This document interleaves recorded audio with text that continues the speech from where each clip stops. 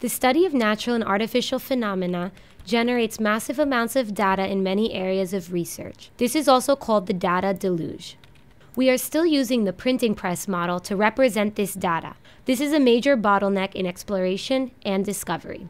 We develop new immersive multimedia tools that support creativity and discovery. In particular, we want to make subconscious states of the user accessible to boost exploration. For this, we use wearable and unobtrusive sensor systems that assess the user's physiological state.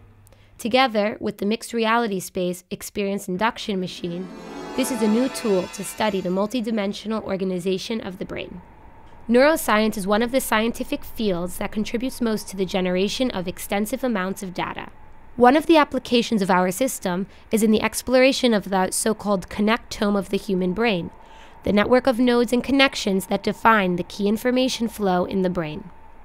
With our tools, for the first time, the user can be fully immersed in this complex data, seeking to understand the dynamics of human reasoning, emotion, and consciousness.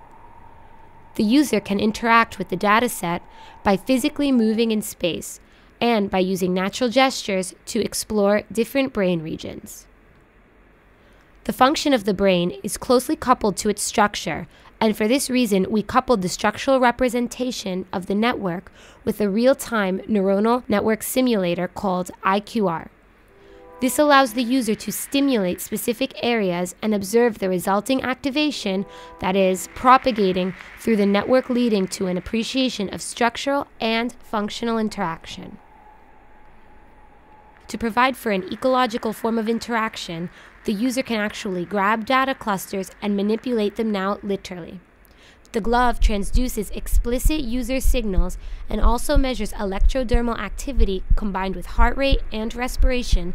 These implicit responses are analyzed in real time to detect the user's interests and suggest relevant areas and associations in the dataset, guiding the user to locations in data space that are of interest. This active exploration process will be further guided by our so-called sentient agent that will enhance our system with suggestions based on the collective experience of past users and a deep understanding of the physiological signatures of insight and discovery.